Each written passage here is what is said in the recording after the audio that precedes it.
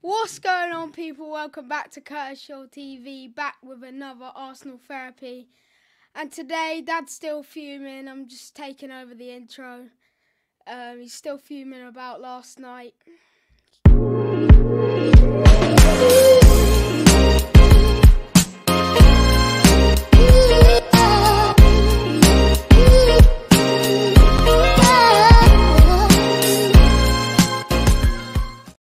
What's going on, people? Welcome back to Curtis Shaw TV, back with another Arsenal therapy cruise. He was going to take over the whole show, but I said, listen, run the intro. But listen, we're back, people. I didn't actually call the show Arsenal therapy because, you know, I did want us to kind of not get too... I won't say not get too negative because they do deserve a lot of criticism for what we saw last night, but I don't want to just rip everything to shreds here, but that doesn't mean we ain't letting off the clip for last night's performance and Mikel Arteta in terms of what happened yesterday in our European record. Brexit settings, mashing up Europe again, people. I don't know what the hell's wrong with Arsenal when it comes to Europe. I committed two cardinal sins yesterday. And I got to hold my hands up for them right here and right now, people. First of all, I overhyped Arsenal pre-match. I got caught up. I did. I got caught up in the hype. Battering Burnley, beating Liverpool. I said, listen, Porto, we can go there and roll them over. I think I actually went as far as to say we can win the whole tie in that one performance. And did that come back and bite me? Second one, the ultimate cardinal sin that any Arsenal fan can ever commit. Do not get caught up in the belief that this Arsenal team have quite turned a corner. Are they a good team? Yes. Are they a great team? No, because great teams win major trophies. I've got so caught up in the performances, the goals, I thought, yo, we can beat anybody in Europe the way we're playing. Now look, we're right back here again. I'm asking myself, why the hell did you allow yourself to get caught up in the bright lights? But it is what it is. I suppose it's what being a football fan is all about. Listen, playing in the Premier League and playing in the Champions League is two totally different things. And yeah, we saw that last night, but we're going to break it down. Big up Alexander, he said, big up Big C, inexperienced, immature and naive performance. Raya's positioning has been suspect, not only in this game, 100% his fault for the goal. Big up Alexander. I mean, listen, I'm going to talk, player rating's going to be, it's going to be nasty. It's going to be nasty. Ayadeji said, you jinxed it. Salman said, Curtis, you have to be careful. It's that time of year when Arsenal build you up higher and higher just to drop you like a stone in April. I say to myself all the time, don't get caught up in individual or even groups of performances with Arsenal and start believing that we are that team. Listen, and LSU just said it. It is half-time. I still believe Arsenal have the capabilities of turning this tie around. It's like starting the game at the Emirates and being 1-0 down early in the game. I still believe Arsenal could come back. But I think what was more damaging about last night is it wasn't necessarily, oh, we can't come back against Porto. It was, oh, even if we get past Porto, actually, we're not ready to go to the Bernabeu. We're not ready to go to the Allianz Arena and go to, you know, those difficult away grounds. That was sort of my concern. I'm not actually sitting here today thinking, oh, there's no way we're going to, you know, get through against Porto. It's more, well, if you can't beat Porto, who are third in the Portuguese league, how are you going to beat Real Madrid? How do you beat Man City? How do you beat Bayern Munich? That's sort of where the issue is. 18 plus on the player ratings, you're right. Big up Milan, who said, hi Curtis, had an operation on my ACL meniscus yesterday. Was stuck in hospital in pain whilst watching the game. Thank you for your stream. It kept me sane and gave me a bunch of laughs. Big up yourself, bro. Safe recovery. And that's a very serious operation, so hopefully your recovery goes well. If you was watching that Arsenal game, you'd have been in even more pain. So, yeah, good job you weren't watching that too much. But safe recovery. So Larry said, Curtis, coming back in Europe is very different from coming back in the Prem. You're right. You are right. You are right, people. And listen, we got a lot to talk about today. A few things that I want to talk about. And I mean, we're going to get into the player ratings, but a couple of things before we really break down the player ratings. I've got a couple of pictures here that sort of sum up the game last night. And obviously we're going to go into more detail, but 2 pictures here. This first picture here, Gabriel Martinelli, 44 seconds of the game to go. 44 seconds. You get the ball on the edge of, well, 7-8 yards outside your penalty area. Number one, you've got a simple pass to Jorginho. I don't mind the fact that you've gone for this pass over here. Saka, I believe Odegaard and Havertz. Obviously, I can't play it, but he doesn't manage to find any of those 3 players with that pass. Almost reminiscent of Anfield last season when he didn't find Saka on the break. You know, didn't pick the pass. Manages to miss all 3 of the players in the top left-hand corner. And that's where the goal comes from. Horrendous. 4 players that you can find and you don't find any of them. That leads to the goal. However, I'm not blaming him completely. I'm not blaming him completely. I'm just breaking out. Second situation for me. Number one. Because that mistake doesn't necessarily lead to the goal. It's, you know, a domino effect. Number one here. Declan Rice for me. Declan Rice, who I'm circling here. This guy's shooting. You're probably 4 yards away from him. You're not close enough. I don't know why Declan Rice isn't doing more to close down the ball there. We're outnumbering them. We've got 4 against their 3 there. So Rice doesn't need to back off and think, well, we're outnumbered. What if he plays the pass? Why does Declan Rice not make more of an attempt to close that ball down? Why is he allowing him that much space? That gap is too big. You're not really going to block that shot if he, you know, curls it around you. And then, even after that, this goalkeeper, and we're going to talk about it in the player ratings. The crazy thing is, and obviously I can't play this clip, he's actually deeper in his 6-yard box here. As the ball flies through the air, he almost ends up on the edge of the 6-yard box. It's like is he anticipating that this guy might cross it into the area and try and pick someone out so he steps forward?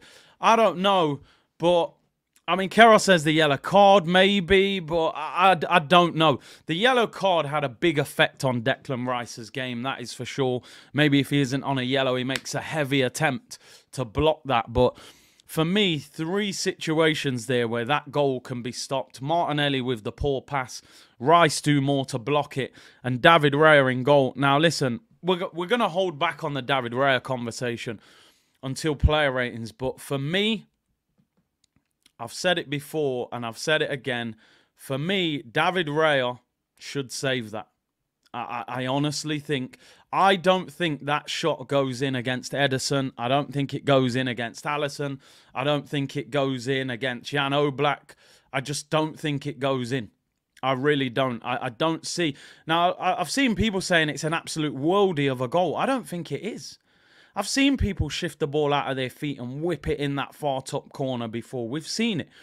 That ball was not flying through the air, you know, with loads of power. It kind of floated over him. And yeah, for me, I just think a top goalkeeper saves that. I think it's poor goalkeeping, but we're going to speak about it. It literally dropped into the bottom corner. You know what I mean? It wasn't a worldie of a shot. Thermal said, see, he's tried to do that defensive-minded control style to counteract continental teams.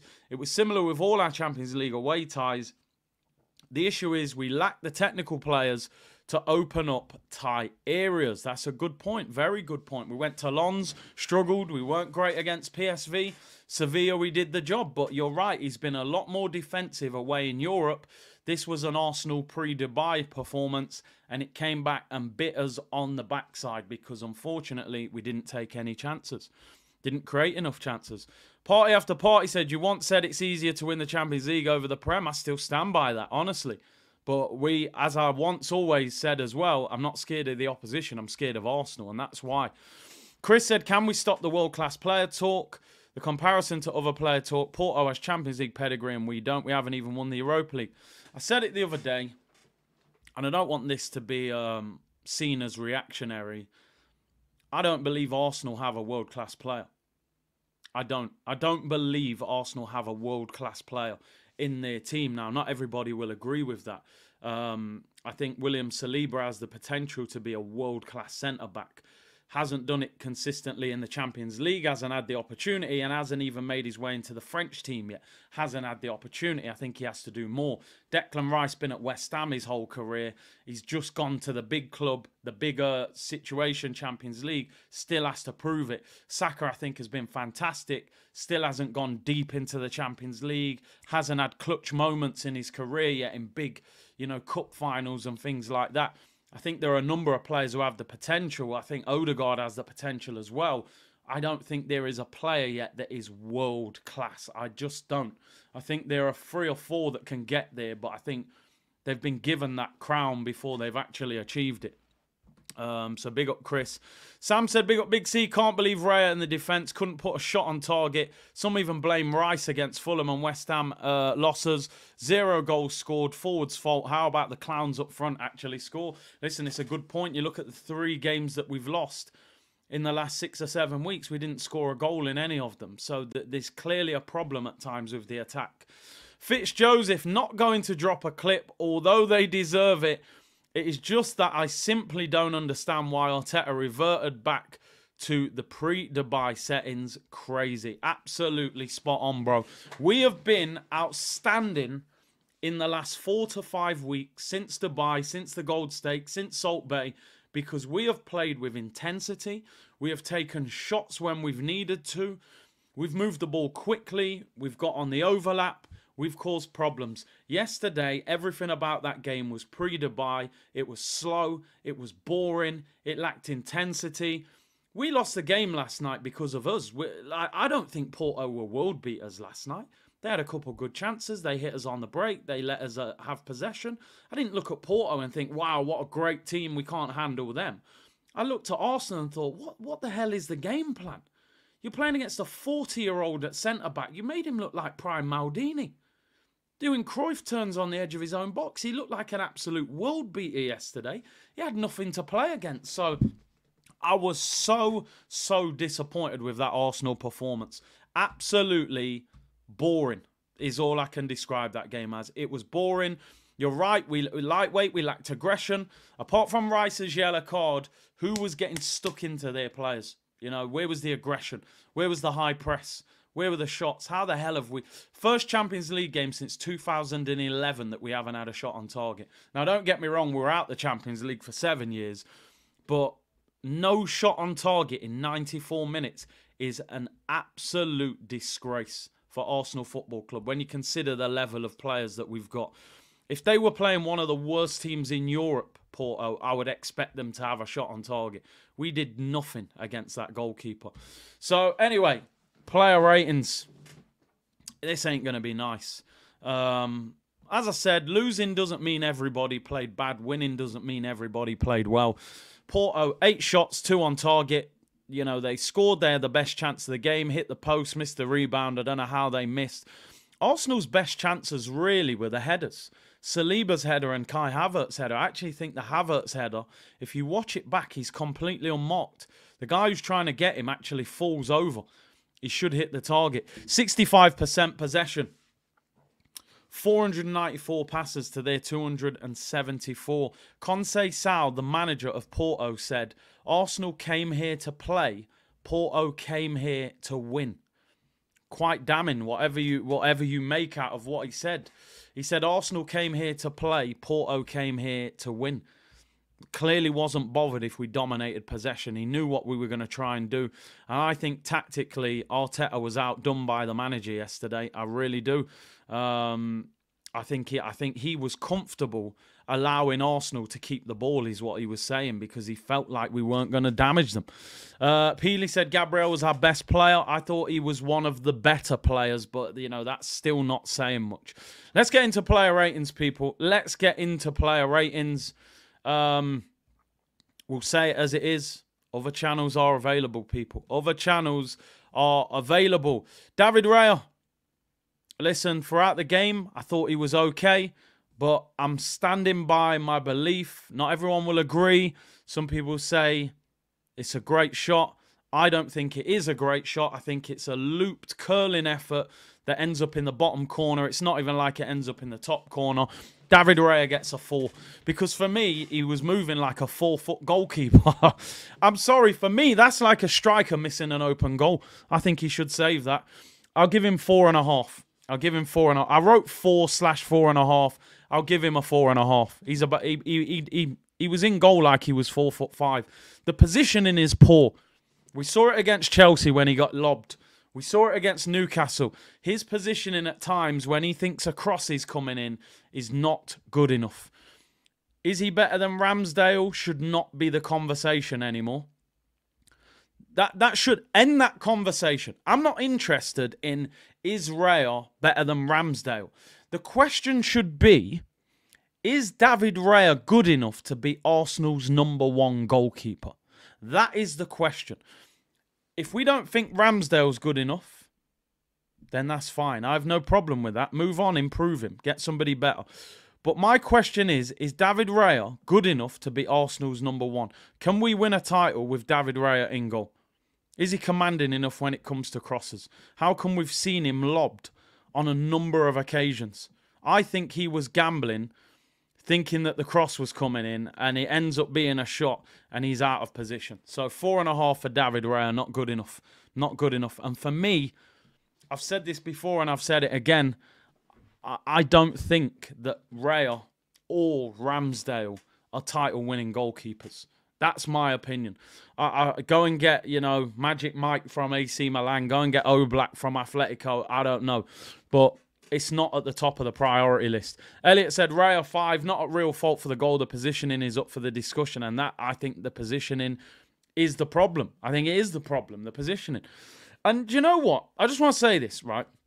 Just quickly on this comment here, right? Because I get you to a point. I mean, Salman said Raya is good, but not solid enough, at least not yet. Is David Raya better than Emi Martinez? That's the real question. I don't believe he is. Somebody said there, I've lost the comment. Somebody said, he's been decent the last few weeks. Let's not be too reactionary. There it is, Christian. He's been okay the past few weeks. No need to be reactionary. And my thing is this. Goalkeepers are defined by moments. The best goalkeepers make the least mistakes. How many mistakes does Alisson make at Liverpool? Hardly any. We hardly ever talk about him. Raya is a solid keeper most weeks, but you've seen at times those little moments. He gets lobbed by a cross, gets caught out of position.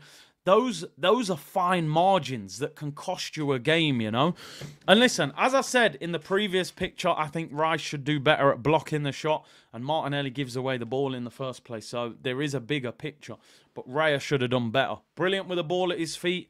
Is he a great shot stopper, as Liam said? I don't know. Let's go into the back four. I mean, I'm going to start with Ben White, because Ben White, to me, was not good last night. He was way too casual. He gave the ball away on so many occasions. Didn't overlap Saka that much. Again, it was the pre-Dubai performance. Is he even better than Leno? Wow, those questions. Yeah, Ben White for me was not great. I thought he was way too laid back. I'll give him 4.5 as well. 4.5 for Ben White. Ben Tan, Benny Blanco. Didn't look at it. Looked super casual. In the Champions League, you cannot give possession away easily. And I thought Ben White was not in his zone yesterday. A lot of you giving him 4s and 3s. I give him 4.5. I didn't see him put a decent cross in. I just didn't see enough. I did not see enough from him. Let's go to left back, Jakub Kiwior. Roasted. Yeah, he gets some sympathy because he's not a natural left back, but how many times can I say that? At the end of the day, you're playing at left back. Roasted, nutmegged, twisted, turned, got booked. It wasn't good. It worried me. Because I'm looking at it going, imagine you're playing Real Madrid tonight and that's Rodrigo, or, Vinicius has decided to swap sides with him. He was not good. The Kiwi was not ripe. Kiwior, for me, This rating is not fully his fault because he shouldn't be there, but I thought he was poor. I give him a 4. He's not a left back. I can't blame him. He got megged, he got twisted, he got booked. He doesn't overlap. He doesn't look comfortable inverting. It's a disaster, in my opinion. It's a disaster. It's not his fault. I have to blame the manager. I give him a 3.5. I give him a 3.5. I thought he was genuinely a big, big weakness. Let's go to the 2 centre-backs. William Saliba decided to go for a nap on the pitch.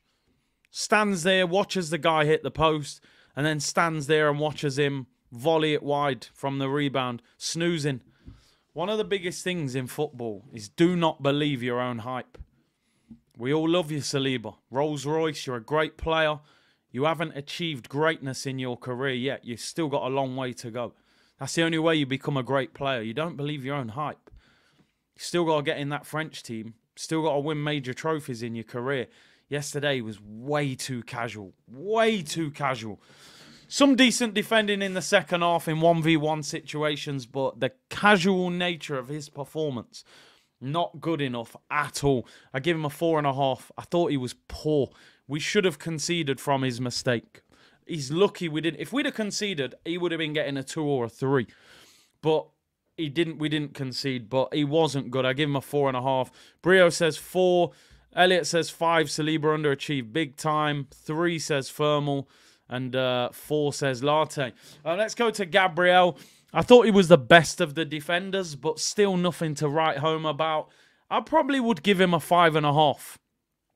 I actually don't think Gabriel was that bad. He wasn't great in possession. The goal isn't his fault. Didn't make no major mistake. I would only itch him down to 5.5 because I think defensively he was a bit too sluggish on the ball. But equally, were enough players coming to get the ball off him. In a bad performance, I think Gabriel was one of our better players, but I'm still not. I still thought in possession he was below average. But defensively, he was probably the most solid defender, but not great. I think he was just below the average 6. Let's go into midfield. So most of you giving him 5, some of you giving him 6, some of you giving him 5.5. Elliot said Gabriel 6, our most consistent defender. Sam had said Gabriel was a 5, normal, slow like Saliba. Was it the jet lag? Yeah, that 2.5-hour flight took it out of him. Declan Rice. This is a complete mixed bag. I actually think that he made some really good tackles considering he was on a yellow card so early. What I didn't like was the passing. Gave the ball away so many times. Didn't need to dive into a tackle like that after 60 seconds. I've seen people again saying Declan Rice yellow card was stupid. Bro, he deserved that yellow card. This is Europe. Like, we have to understand Europe is not the Premier League. In the Premier League, the referee probably knows him on a first-name basis. Hey, Dec, calm down, mate. Next one, I'm going to have to book you. They don't care about that in Europe. They don't know you, bro. They probably can barely speak English. Player, come here, yellow card, you dived in. It cost us, and it cost his performance, in my opinion, because he played with the handbrake on. Where I will give him some credit, his tackling was excellent after, and he put a couple of really good corners in that we should have done better. However, his passing was sloppy for me, so I'm going to give him a 5.5, same as Gabriel. Probably the highest outfield rating of any player for me, to be honest. I thought his passing was poor. He was sloppy in possession. And I said it in the thing, man, this is not the Conference League. Not the Conference League. Listen, Rice and Gabriel are probably our 2 best players. Probably Declan Rice was probably our best player, but still not at the level that's required. This is the Champions League. You're not playing some, farmers team in the Conference League, who've probably just had their pre-match meal in Wetherspoons. Not good enough. Does he close down that shot for the goal quick enough? I don't think he did. So I'm not going to give him an average 6. I'm going to give him 5.5. I think he could have done better, but was still one of our better players. Let's go to the other 2 in midfield. For me, I mean, Rice was still the best of our midfield 3, in my opinion. Kai Havertz got booked, did nothing. This, again, was a non-existent performance. Put in a shift, but not enough. 65 million. These are games. Yeah, it's great. He scored a lovely goal against Burnley. It's great. You scored a penalty against Bournemouth. You know, you got an assist against Man City, but Champions League, clutch game, the stadium where you scored the winner in the Champions League final. I'm not singling him out here because the rest of the team was horrible. What did Havertz do yesterday in that game? What did he do in that game? I would rather you tried to get on the ball and made mistakes than do what he did yesterday. He didn't do anything. You wouldn't even know he was on the pitch. Did nothing. 4 out of 10. 4 out of 10 did nothing. Got booked. Put him up front. Did nothing up front. Pointless performance. Manager was forcing it, trying to justify, you know, that he's in some sort of good form. They was asking him in the press conference. He invaded some space. He did nothing. You have an agenda. He does so much off the ball. Still waiting for what he does on the ball. Martin Odegaard, not a captain's performance for me. I'm sorry. At least he tries to get on the ball. Give him credit for that. Thought he was a bit better than Kai Havertz, but let's get it. Let's make one thing clear here. A good player will damage you if you give him space, right? A good player will damage you if you give him space. A great player can still damage you if he doesn't have space. That is what separates players like David Silva, right? Prime players in that sort of number 10 position or number 8 position. Those guys, you can still get close to them. They'll rip you apart. Prime Mesut Ozil, prime David Silva. You get close to them, they'll still get rid of you. Martin Odegaard, with time and space, is a world beater. You get close to him, you press him, you lean on him. I don't think he's quite the same player, and I don't think he was good enough yesterday. I would probably give him 4.5 as well. I didn't see enough leadership. I saw him get bullied, saw him get pushed to the floor. Oh, ref, foul, didn't get it. I need to see more from you. I know you're not that big physical Patrick Vieira. I don't expect you to run around kicking people, but I need to see more from you in these games. This is probably why Real Madrid let him go, in all seriousness, because maybe there's a ceiling with him that they don't think he can get past. You know, but I'm not writing him off. Of course, still a quality player. But you want to see Odegaard as captain perform and say, give me the ball. How many times did you watch Arsenal over the years? Alexis Sanchez, give me the ball. I'll make something happen. Mesut Ozil, give me the ball. I will split that defence. Is he still too nice? I don't know. But Odegaard, not good enough for me as a captain. The front three yesterday. Wow. I mean, where do I start? Where do I start out of this front three? I'm going to start with Gabriel Martinelli. Elliot said Odegaard was our best player. Elliot, respect him. Not for me, bro. Not for me. Seen him on the floor. Didn't see a shot. Passing wasn't good enough. I don't know what did he do well. What did Odegaard do well yesterday? Got on the ball a lot. Didn't do anything. Gabriel Martinelli, bro. I don't know how you finish that game on the pitch. I really don't. I don't know how you don't get dragged with that performance yesterday. That was Ricky Martin's settings. She bangs, she bangs. Oh, babe, the way she moves. Oh, babe, because she looks like a butterfly but stings like a bee. That was Ricky Martin. He might as well have been salsa dancing in the corner of the pitch. Lift your head, bro. I've said it for 2 years. Lift your head. There's other players on the pitch. Have a look. What are you doing?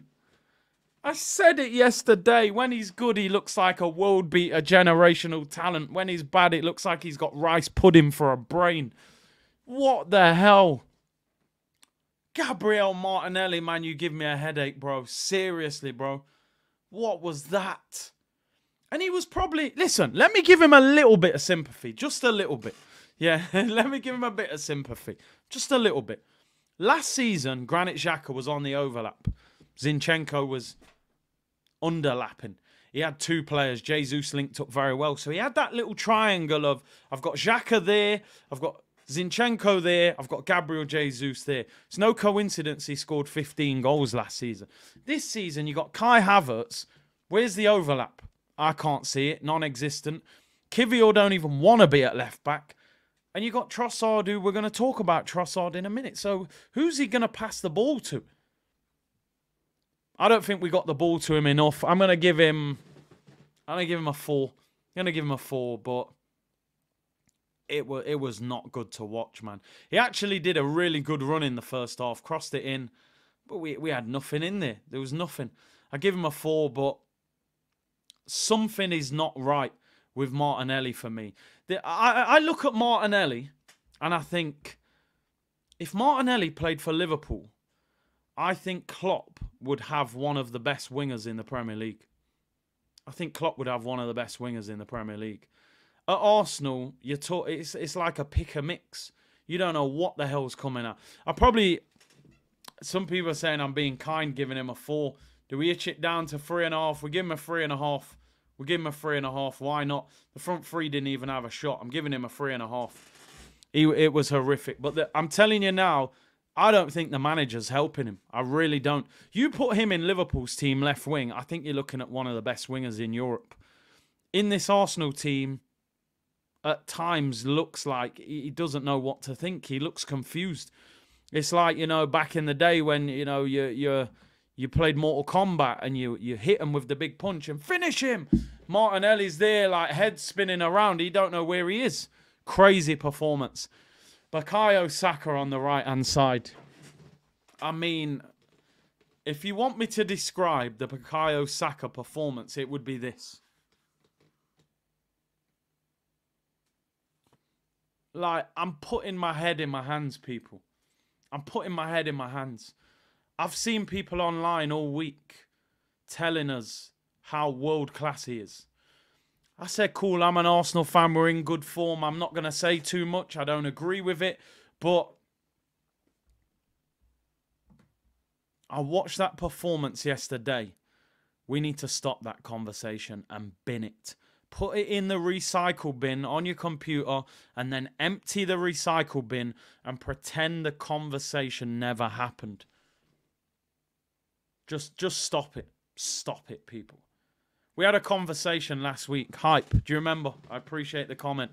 The conversation, the question that was asked to me was, would I swap Martinelli and Saka for Kylian Mbappe? I said, before you can say the word bonjour, they would be boarding a private jet on their way to Paris. They would be out of the club for Kylian Mbappe. I'd give them the training ground for Mbappe.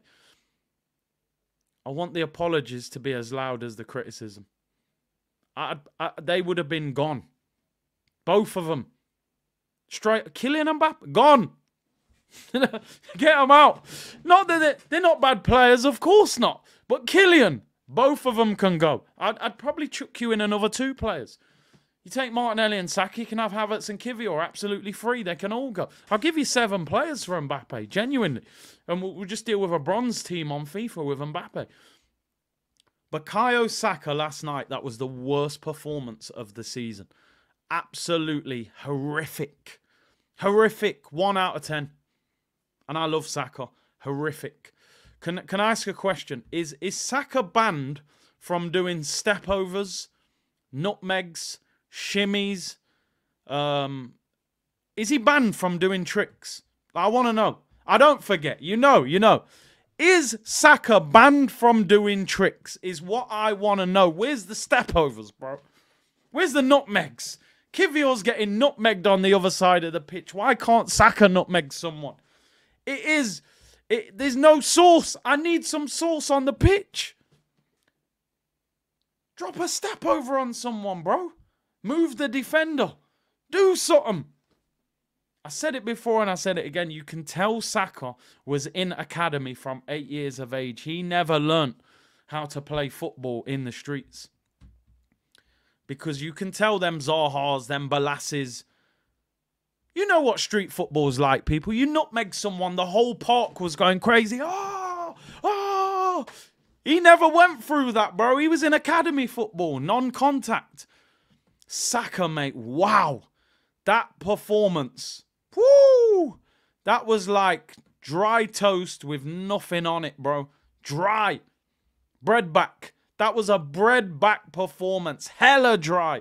No sauce, no butter, no margarine, no peanut butter, no jam. Nothing. Dry. Pure dry. Like when you come out the bath and you ain't put cocoa butter between your fingers. Dry. What the hell? I would have took him back to London last night and put him in the middle of Hackney, Brixton, Tottenham, Wood Green. Say, go on that park and learn.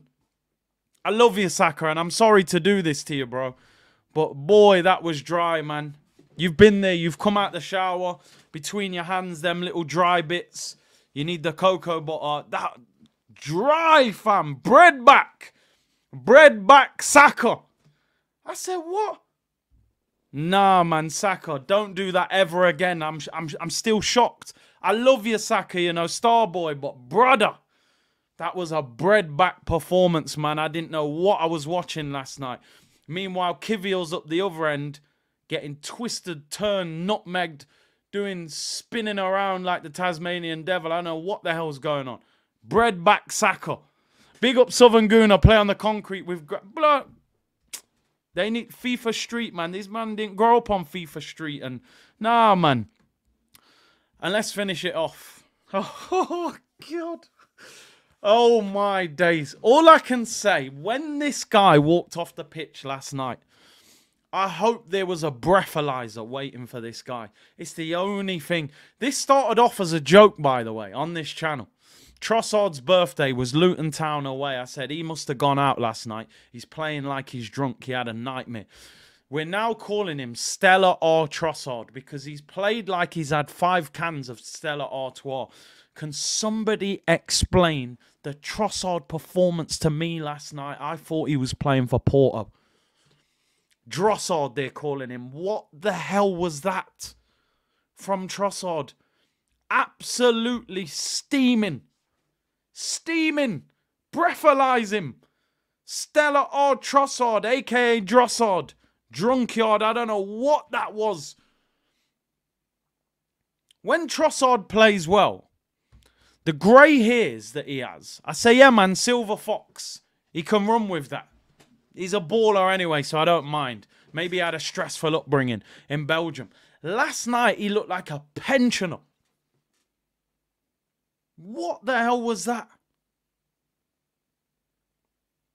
Honestly, no, don't worry. You're probably looking at the computer thinking, has he crashed? Because I just had to sit still then. No, I'm still here, people. I cannot believe the performance from him yesterday. He was doing the mannequin challenge. That girl is a real crowd pleaser. He just stood there. One of the worst striker performances I've ever seen. And I've seen bad ones, trust me. Shamaks, Bentners, Sonogos, Eddie and Nketiahs. I don't know what the hell that was. That was Grandpa Trossard. 1 out of 10. Horrific performance. Horrific. He might need some time off. I don't know what the hell that was. You know, I thought Pepe was the oldest player on the pitch. Trossard was moving like he was 65 years of age. Pensioner yesterday. Jesus. Bad performance. The substitute. The only substitute of the evening, people. Because our world-class generational young manager, if you can't see what Arteta does, you don't deserve Arsenal. That's what they tell me online. You don't even deserve Arteta. You called him the cone man. We'll talk about him in the next minute or so. Jorginho came on, and Jorginho decided, I'm just going to give the ball away. I'm just going to give the ball away as many times as I can. You know, I've got 20 minutes. I reckon I can give it away 5 times. I think he gave it away about 7 times. That was the Jorginho that Chelsea said, we ain't giving him a new contract. Arsenal can have him. That was Jorginho. I think he gave the ball away about 4 times. I'll give him 3 out of 10. What kind of influence was that off the bench? 0. Awful. Give him 3 out of 10 just purely because he wasn't on the pitch for the whole 90 minutes. He was awful. The team were jet-lagged, people. That flight to Portugal, 2.5 hours. They're finished. It's a different time zone. Let's talk about Mikel. Let's talk about Mikel. We need to have a conversation about the manager, I'm afraid. And it's serious. It's a serious conversation. Let's talk about this guy, Mikel Arteta, in Europe. I don't know what the hell happens, but when this guy leaves and ends up in Europe, He is not the same guy. I don't know.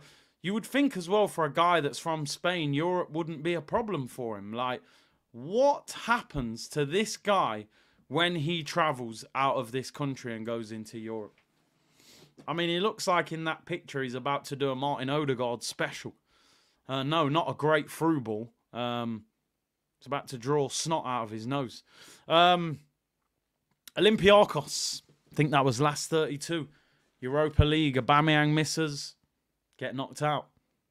You think that's bad? Villarreal, Unai Emery, false 9, Emile Smith-Rowe, remember that? Takes off Aubameyang with 10 minutes to go, brings on Willian. Had me shouting at the screen. My head was so hot, I thought it was going to explode. Then you've got Sporting Lisbon. Guys lobbing Ramsdale from 45 yards out in a last 16 game. We've got bigger fish to fry, they said. We never caught no fish. We couldn't even find Nemo. That's how small the fish was that we were looking for. And then Porto with a 41-year-old. 41 he turns next week. How old is Mikel Arteta? Real talk. Mikel Arteta's 41. So this time, in 6 days, Pepe will be the same age as our manager. And that guy put in an absolute masterclass against our attack last night. So what are we going to do next week? Are we going to put Mikel Arteta centre midfield with Declan Rice next week? They had a 40. The guy's going to be 41 for the return leg. Same age as our manager. Bossing our attack.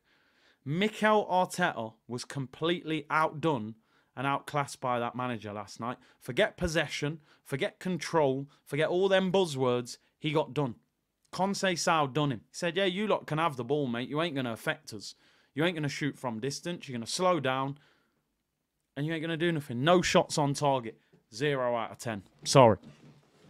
We did nothing. We could have played there for another 3 weeks. We wouldn't have had a shot. I think to not have a shot on target in the knockout stage of a European game is absolutely disgraceful. I'm being serious. That is one of the worst performances that I've seen in Europe going forward. I'm surprised I finished the game on stream. I'm surprised I wasn't asleep by the end of the game. One of the most boring, lackluster performances that I have seen in Europe. So boring. So boring. We did nothing. We did nothing. And we got what we deserve. We didn't deserve to win that game. And I think a draw might have been fair, but we did nothing to win it. And it needs to be a wake-up call for this football club very quick. I'm going to go through these super chats. Carl said, did Trossard play? I think he was playing card games that led to drink because he played like he was steaming. MJ said, the thing is, see, what can Teta even say to help the players rise to the occasion? He's done nothing at this level as a player or coach or captain too. But the thing is, the only thing I would say with that, MJ, and listen, whilst I agree he's an inexperienced manager, as a player he didn't have a huge career. Jose Mourinho didn't have a huge football career. Jurgen Klopp didn't. Arsene Wenger didn't. I know they had a lot more experience as managers, you know, at the time, but he still should understand how to motivate these players, you know. But as I said, he's learning on the job. That's the problem. Thermal said Odegaard isn't press resistant. I hear you. You get close to Odegaard and give him a physical battle, he struggles. That's something he needs to overcome. Big up Matt the Southern Gooner. Hope you're well, bro. Make sure you go and follow his channel. He said, brother, we struggle against dark arts and a solid defence. Time to step up in Europe. That game revealed our weakness. Champions League and experience was on full display. I expect more dark arts on Saturday. Got to toughen up. Too light. And you're bang on, bro. You're bang on. A narrative that I saw online yesterday was Porto cheats. The referee's rubbish. That's what I saw yesterday. If you don't understand what referees are like in Europe, then there's something wrong, Arsenal. We all know what European referees are like. They'll give a yellow card real quick. Dark arts. Dark arts is part of football. One of the things that made the Invincibles so good wasn't just because we played great football. Thierry scored loads of goals. Pires was great. Bergkamp was great. Part of what made us so good was, if you wanted to have a scrap, mate, Patrick Vieira will square up to you. Lauren might give you a dig in the ribs. Ray Parlour might leave one on you. That's what made Arsenal so great. You wanted dark arts. We were ready for it. Dark Arts is Pepe last night stamping on Odegaard's foot, going up to the ref, sorry ref, I'm innocent, doesn't get a yellow card. 30 seconds later, gets brushed on his shoulder, rolling around the floor, gets a free kick. That's Dark Arts. People online were fuming about that. I wasn't fuming about that. That's football in Europe. I was fuming that our nice boys felt sorry for themselves. Oh, the referee's so bad he won't give me a free kick. Learn, bro.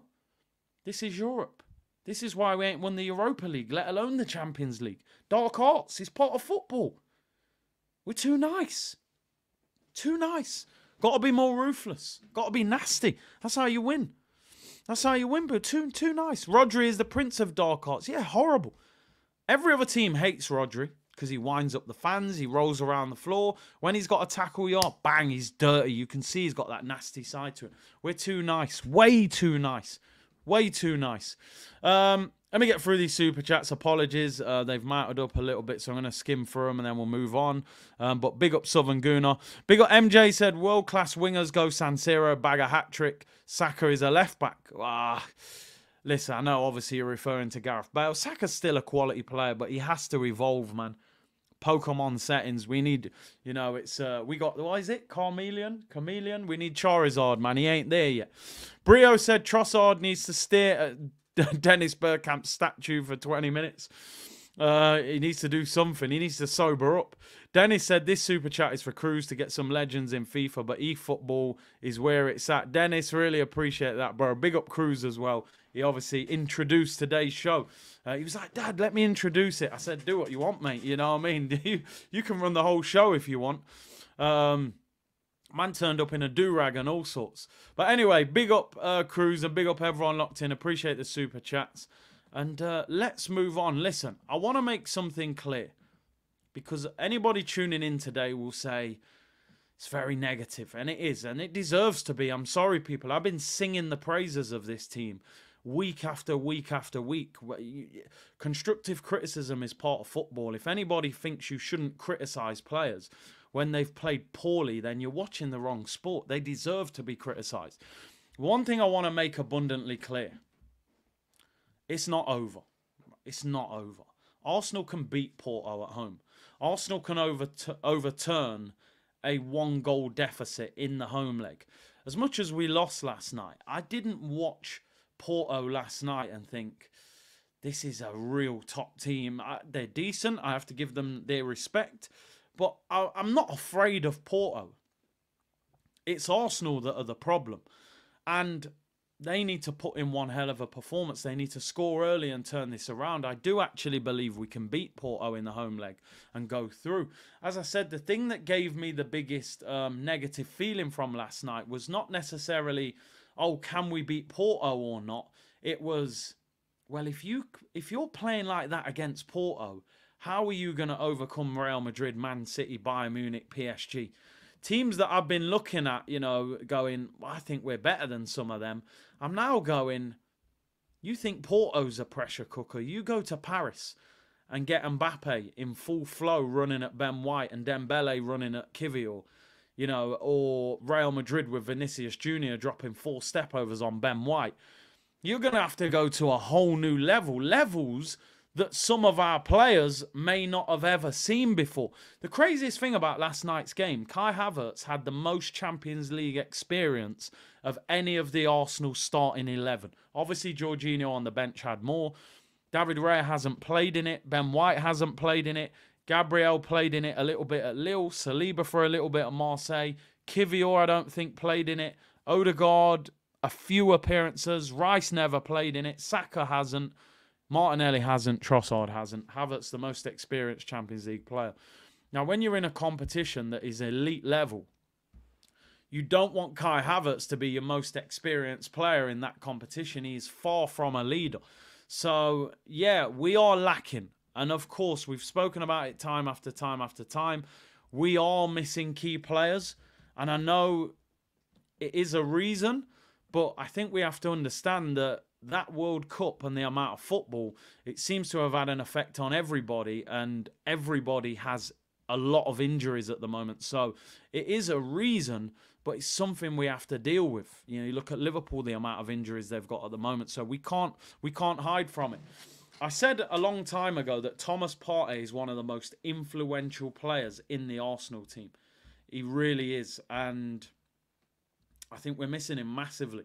I know we've done well without him, but I just think we need his power and his progressive passing, and I think it would allow us to be better moving forward. You get more out of Declan Rice, but is Partey ever going to be fit? I don't know.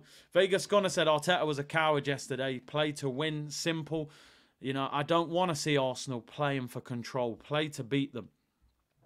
Anyway, Waffle Settings is back. Cone Man music was back in full effect yesterday, people. I wish it wasn't, but it was. Arsenal were beaten by Porto, outsmarted, in my opinion, by that manager, Conceição, who was a good player and looks a good manager as well. He said Arsenal came here to play, Porto came here to win, saying that having loads of possession was not the aim of the game. So he clearly knew what Arsenal were going to try and do. He wasn't afraid of it. He planned for it, and it worked. And it's frustrating that we weren't able to overcome that Porto team and didn't ask enough questions of 40-year-old Pepe, who put in a very good display, by the way. Let's go through this press conference. It wasn't a particularly long one. On if the boss was surprised by our performance, he said, no, obviously we're disappointed the way we gave the game away at the end, not managing the situation. You get punished in the Champions League. If you cannot win, you don't lose. We really dominated the game, but we lacked purpose, especially in the first half, to have more aggression, to break the lines, to generate threat in their back line. In the second half, there were much better things. We generated a lot of situations without creating much from it. We'll learn. It's clear, it's half-time. If you want to be in the quarterfinals, you have to beat your opponent, and that will be the purpose. I mean, dominated possession, but we didn't create enough at all. On how Porto were able to break up our fluidity, that's the context of the game. We knew, we prepared for it. That's something the referee has to manage. We cannot do anything about it, and we're going to have to handle it. I don't want to hear the referee blamed. You know, I just don't. We've got to be smarter. And if we didn't press enough for Porto's goal, he said, especially with the way we gave the ball away 3 times in a row in that area, we cannot do it. On the way Porto defended, we are very used to playing against a defensive block. As I said, especially in the first half, we had certain things and we will learn from it. Were we victims of a lack of experience in the last few minutes of the game? He said, it's only the last ball in the 94th minute. We didn't have the naivety in that one. I think it's a bit cruel to judge it, but it's true. They had a big impact on the result. A lot of other things that they've done for the first time here, it was very good. I don't think there was a lot that we did in that game that was very good. On not having a shot on target for the first time in 2 years. Wow. He said, credit to them. They defended well. It's true we got in certain situations. We didn't finish that action or put the right ball in or the cross. Every time we were touching somebody, it seemed to be a foul before we even kicked the ball. We learn from that and be better. Listen, we can't blame it. It's the dark arts. Learn the game. You know it. On the pitch potentially being an issue. Wow. Wow, wow, wow. That is horrific.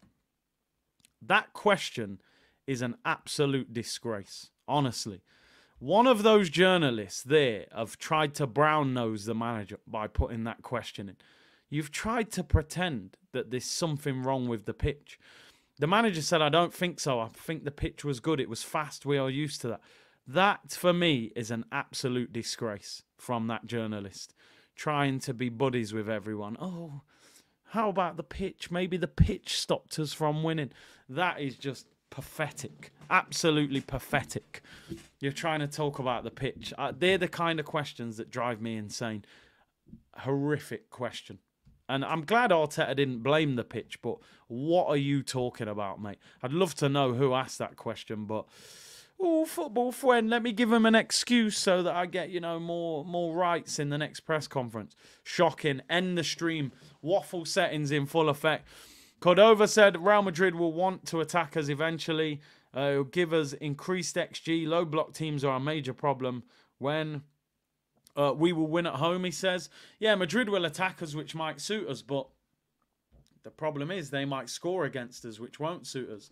Gunnar Roller said, a lesson for some fans that jump on the player hype train too soon. None of our current forward players, bar Saka, are indispensable. Although saying Gabriel Jesus don't get in ahead of Trossard, think again. I think one thing we learnt yesterday is whether it's Trossard, whether it's Jesus, whether it's Havertz, whether it's Eddie Nketiah, this football club desperately, and I reiterate this, desperately needs a striker. Trossard at the weekend, I thought was brilliant, absolutely outstanding. But the reality is, it was against Burnley. They're one of the worst teams. They're a championship team in the Prem. So we have to be honest and say this football club, more than anything, needs to buy a quality, aggressive striker in the summer. Whether that's Tony, whether that's Osimhen, whether it's Sesko, Jimenez, whoever. You have to buy a striker. You've got to get rid of Eddie Nketiah. A thing that I thought was crazy about last night, as much as we're sitting there saying this bench isn't good enough, you look at the bench. Cedric was signed by Arteta. El Neni and Eddie Nketiah, Reece Nelson and Emile Smith-Rowe were all given new contracts by Mikel Arteta. Aaron Ramsdale was signed by Mikel Arteta. So 6 or 7 of those first-team players, Jorginho was signed by Mikel Arteta. So that bench is your bench. So saying the bench isn't good enough, that's your bench. You gave Cedric 75 grand a week. You gave Emile Smith-Rowe the 10 shirt. You gave Eddie Nketiah 100 grand a week. So why do you not trust them under circumstances when we needed somebody to come on and influence that game? What do we lose last night by throwing on Reece Nelson and saying, just run at someone and try and do something for us? You know what I mean? What do we lose by him doing that? But he doesn't trust them. Why keep them if you don't trust them? Why give them such good contracts if you don't trust them? It makes no sense. He has to manage the squad better. Young Gunner said, the Barca-Napoli game was a tight game. Both teams looked to their strikers to bag a goal. False nine only works for so long. Our strikers are not elite. And another thing, and you're right, Osimhen and Lewandowski scored in that game last night. Teams have been successful with false nines. Liverpool were successful with Firmino. They got 2 wingers who were scoring strikers' numbers, Mane and Salah. Man City won the league with wingers who scored loads of goals, Mahrez and players like that, Raheem Sterling. We don't have wingers that are huge goal getters. We're not getting 25 goals out of Martinelli and Saka. So our striker on certain days needs to be the match winner. And unfortunately, the false nine will work some days when we're bossing the game. There's a lot of movement in this space. When you're up against 2 solid centre-backs and they deny you space, Trossard will struggle. He struggled to hold the ball up yesterday. He didn't win his headers, of course, against big 6-foot defenders. And the system didn't work. Looking ahead, people, because I don't like to end the stream in a negative way, because football, the reality is you do lose games. What I was disgusted about last night was how we lost the game. For me, was horrific. There's ways of losing. You don't lose the way you lost last night. You don't turn up as a big football club and not have a shot on target. That's pathetic. Arsenal have to bounce back. By bouncing back, you've got to beat Newcastle on Saturday night. 8 o'clock kickoff under the lights at the Emirates. We know we're in a situation now. The margin for error in the league is so fine. You cannot afford to drop points in games like this. Arsenal have got to beat Newcastle. Liverpool won the game last night. Not surprised by that. They were 1-0 down against Luton. I was a bit hyped at half-time. That disappeared real quick. And we were back to square one. So Liverpool are top, 5 points clear. We have a game in hand. Win that game in hand, 2 points behind. 8 p.m. Saturday night. Newcastle caused us problems at their ground. They caused us problems at our ground last season. That will not be an easy game. They will try and hit us in transition. And we're going to have to bounce back. We are going to have to bounce back. Because Newcastle put a lot of people behind the ball. And they'll hit you in transition with Gordon and players like that on the break. So this is a very tricky game. Very tricky game. I'm just checking here the weekend's games in the Premier League just to see if City and them teams got anybody difficult that will trouble them. I mean, Man City got Bournemouth away. That's a write-off. That's 3 points. Liverpool don't play. They got the FL Cup final on Sunday. So, yeah, an opportunity to make up some ground on Liverpool, get 2 points behind them. I think City will beat Bournemouth comfortably. We have got to win on Saturday against Newcastle. Not a draw, not nothing. We have to respond. And as I said, we've got a little break now in the Champions League. We don't play until the 12th of March. So you're looking at nearly 3 weeks before that return leg. Our next 3 games are Newcastle, Sheffield United and Brentford. That has to be 3 wins. That has got to be 3 league wins before we go in that second leg against Porto. If we're going to do anything, that has got to be 3 wins out of 3, and then the international breaks after the Porto game. So Newcastle, Sheffield United, Brentford, Porto, that collective there needs to be 4 victories. Anything less and you're in all sorts of trouble. I'll beat Newcastle, go and smash Sheffield United, beat Brentford, beat Porto, and you're back on track. Anything less and we're in all sorts of trouble. Cormac said, would you accept 3rd place and no trophy? Is it time for a change? I've said it before and I say it again. And I reiterate this and I stand by this. And this isn't a reaction to last night. This is my genuine feeling. If Arsenal don't win a trophy and finish like 3rd, for example, I think Arsenal should be looking at the possibility of replacing him in the summer, Mikel Arteta. Now, not everybody will agree with that. I realise he's improved us. We spoke about this last night. He's definitely progressed the football club from when he took over. But if he doesn't get out of this season with a trophy, I just don't see how he gets us over the finish line in the big trophies. Yeah, you know, he's won an FA Cup. That will be, next season will be his 6th season at the football club. This is his 5th full season.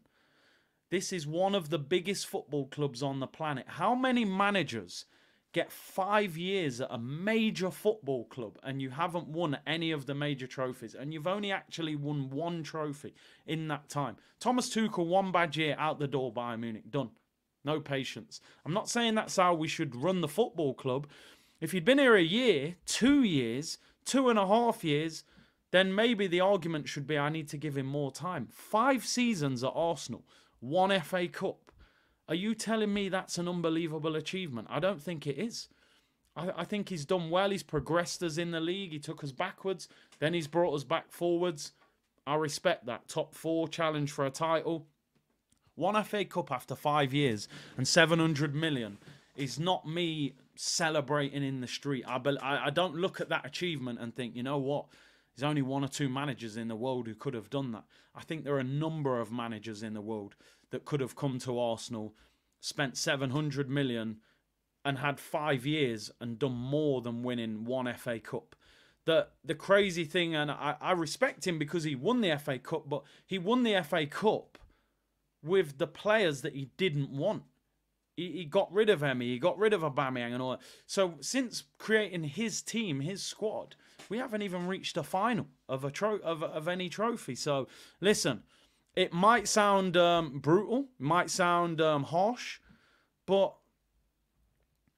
he needs to do better for me. Yeah, end of this season would be 4 full seasons and 1 half a season, 4.5 years at Arsenal. Come on, man.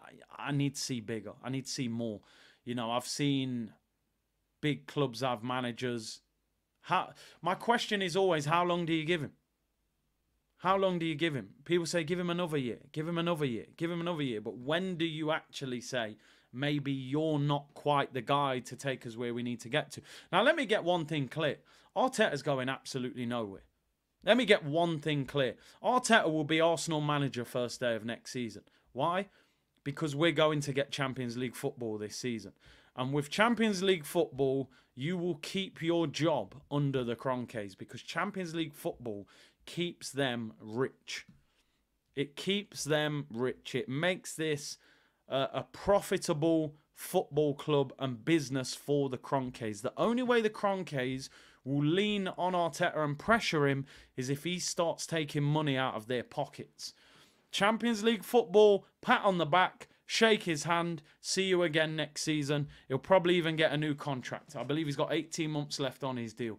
So they will probably give him a new deal at the end of the season. They won't allow him to go into the last year of his deal. Arteta will get a new contract this summer. Trust me on that. He'll get top 4, then he'll get a new deal during pre-season while everyone's calm, while we're on holiday, while we're on tour, sun's out, you're not too hyped. They will then drop the 3-year contract on us. We've seen this story before. We know how it ends, people. We've seen it. We know exactly what happens. Arteta will sign a new 3-year deal. Top 4 is a trophy to KSE. High 5 yet? Tick the boxes. They'll be at the NBA. High 5 in Jokic, NBA playoffs. How are Arsenal getting on? Top 4? Great stuff. Let's go again. Give him a new deal. Let me read out these super chats. Jerome said, big up Big C. I almost died laughing last night when you unsubscribed. Naveen, classic OG gangster-ish. Keep doing the thing. Listen, you know me. I've got no problem, with people having a go at me in the comments. Just don't get overly disrespectful with it. We'll have a strong footballing debate. Naveen was just spamming. And then it ended up by saying, I think I'm going to have to unsubscribe. I said, you know what? I'm going to save you the hassle. Go on about your business. Other channels are available. So you had to make them know, man. Vegas Gunner said, are you worried that Arteta has burned the starters out? Possibly. Because the problem is, Vegas, if he was to turn to Fabio Vieira now, or Smith Rowe, or Nelson, are they even in the zone of... Are they fit and sharp and match tested enough to come in and have a big impact? Because you're not using Smith Rowe. So if all of a sudden you got to dash Smith Rowe in for Man City away, is Smith Rowe even going to play well? Maybe not. He's not match fit. He's not sharp. So, maybe the Sakas, Martinellis, Odegaards, maybe they are burnt out. Who knows? But good question. Good point. Highbury Ultra, if Mikel Arteta don't work, final straw, KSE need to go. Listen, some owners are here. They own clubs, of course, to make money. You're a billionaire owner. I don't expect you to buy a football club and not try and make money. But some owners live and breathe success. Everybody criticised Roman Abramovich, and of course there was things morally may not have been correct about how he earned his money. But if we're talking about just straight football ownership, everybody knew Roman was at Chelsea to win. Not win a Carabao Cup, win the Champions League, win the Premier League. You heard the Lampard interview. The guy came in the dressing room after finishing second in the Premier League and said there is going to be big changes in the summer. Arsenal fans, and I know this context, we've been out of the top 4 for a while. It was in a title race against Man City. But I'm just trying to show you the level. Second at Chelsea with Roman was seen as, people are losing their job. Players are getting sold. The manager might get sacked. At Arsenal, we were going, second, brilliant, great progress, trust the process, go again. I get it. We've come from a dark place and we're trying to build our way up. But the mindset comes from the ownership. And I don't believe they are demanding that we win the major trophies. They want it, but they're not desperate for it. We know the Man City owners, they're not messing about. They're not here to finish 4th. They're not going to high-five Pep if he finishes 2nd. It will be a crisis. And the mindset needs to change from the owners, but they don't need it to because they're making money. The mindset has to start with the fan base. The fans have to now pressurize the football club and say, listen, we've given the manager time. We've been patient with him. We've sat through the process. We've sat through Cedric and Pablo Mari and Socrates and Eddie and Nketiah and El Neni getting a new contract and Kivior playing at left back and inverted fullback. How much more do we need to sit through before we get, the reward at the end of it? When you go to work all week, if you don't like your job, you say, well, at least at the end of the month I get the wages. When are we going to get the success at the end of the process? What is the process leading to? Is always the question. Is the process second? Champions League qualification? Because I remember 7 years ago fans protesting to get Arsene Wenger out of the football club because we said top 4 wasn't enough. So is top 4 now enough 5, 6, 7 years later? That's what we need to understand as a fan base. What is the target? What is the narrative? What is the aim? I don't know. I have my own thought process, and a lot of you do, but there are a lot of people who just think we're happy just ticking along. Brio said, Arteta doesn't believe in cups, drinking from the hand. Listen, he can say whatever he wants, but Arteta does not care about the FA Cup and the Carabao Cup. I don't know why. I think he's making a mistake not doing that. I think if you finish second last year and win the FA Cup, you can seriously draw positives out of that. Finishing second or third this year, not winning anything, I think just feels flat, feels disappointing. Reality of the situation as a fan, as a player, the most memorable days of your life as a fan are the days your club was successful and won something. Unless you're a relegation battling team and you're trying to stay in the league. If I said to you now, what's your most memorable recent memory of Arsenal, like big memory, you're going to say FA Cup final. Aubameyang chipping the Chelsea goalkeeper. You're not going to say, oh, you know, when we beat Bournemouth. Okay, Bournemouth was a great moment. I thought we were going to win the league. But you remember the cup finals. You remember those great moments. They go down in history. So for me, Arteta, whilst trying to get into the winner's spot, should have won a Carabao Cup, should have won an FA Cup, should have, you know, kept trying to win things whilst trying to get Pep and win that, you know, title or Champions League. But listen, there's a long way to go. We have to respond. We haven't got a lot of time. It's Friday tomorrow. They'll have a recovery session today, training session tomorrow, and then they go again. Newcastle haven't played midweek. They'll be fresh. They'll be at us Saturday night. It's on Sky Sports, I believe. They have got to beat. They've got to beat Newcastle. Anything less and we are in a crisis. Cormac, you're right. Liverpool have a culture of an expectation of trophies. Like I said, growing up, I always saw a lot of Liverpool. My dad's a Liverpool fan. I got some close friends that are Liverpool fans. And even when Liverpool were not that good, i.e. Gerard Houllier, maybe Rafa Benitez, not winning the Premier League, of course, and we clown them for that, Liverpool were winning the Champions League. Liverpool were winning FA Cups. Liverpool were winning Carabao Cups, UEFA Cups. We need to put trophies in the cabinet. You can only win 4 trophies. Get one of them at least if you can. Get to finals. Get us to Wembley. You know, give us that excitement.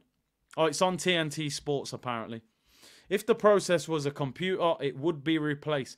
Bro, if Arsenal's process was a computer, we'd be using dial-up internet that I used to use back in the day when I was on Diamond Cable. Remember that mad noise it used to make? Dun, dun, dun, dun, dun, dun, dun, dun, dun, dun. And you'd be sitting there waiting like, yo, any chance? You'd go on Yahoo. I think Yahoo was the search engine back then. Ash Jeeves. You'd type in at the top Yahoo.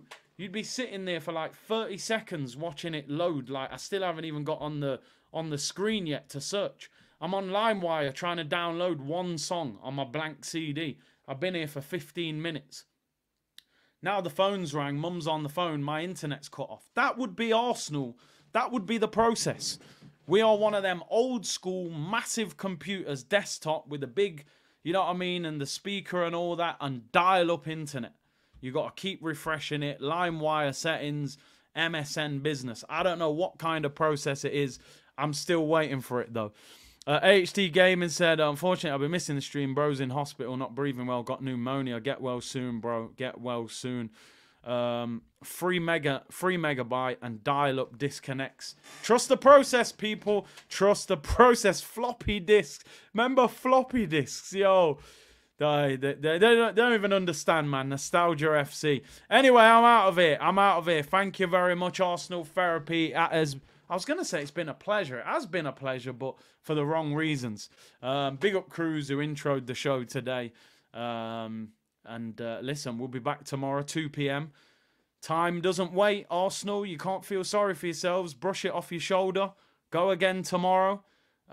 Training tomorrow. Press conference reaction. More waffle on Friday. And I suppose the big question is, are any of the injured players going to be back? Gabriel Jesus, Thomas Partey, Zinchenko, Tomiyasu, Timber is long-term.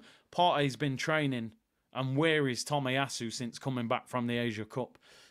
Because for me, you're going to need Tomiyasu at left-back if he's available, especially with the likes of Almiron and Anthony Gordon out wide for Newcastle. So listen, Big up everyone. Thank you for tuning in. Make sure you like the video, subscribe to the channel.